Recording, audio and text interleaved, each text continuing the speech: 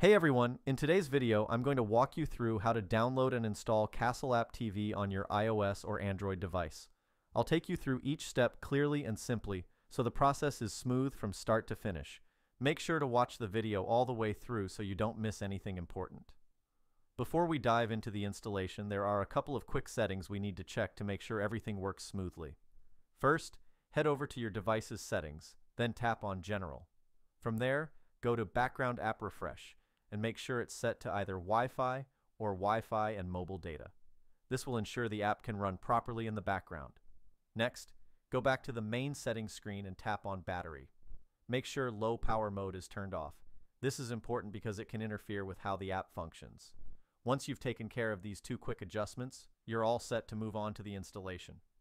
Now that we've got the basics covered, let's move forward. Open your browser and go to titanmods.com.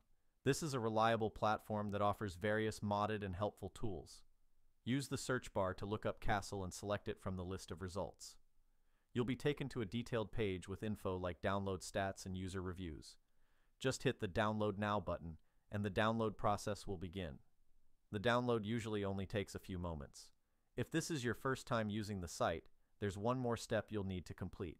Don't worry, it's quick, simple, and completely free.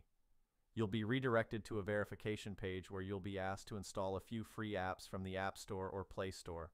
There will be a clear tutorial showing you exactly what to do. Once the verification is complete, the installation will start automatically.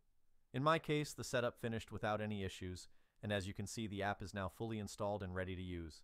And that's it. Thanks so much for sticking around until the end. If this helped you out and everything's working fine, don't forget to give the video a thumbs up and subscribe to the channel for more useful guides like this. Got questions or ran into a problem? Drop a comment below and I'll do my best to help you out. Thanks again, and I'll see you in the next one.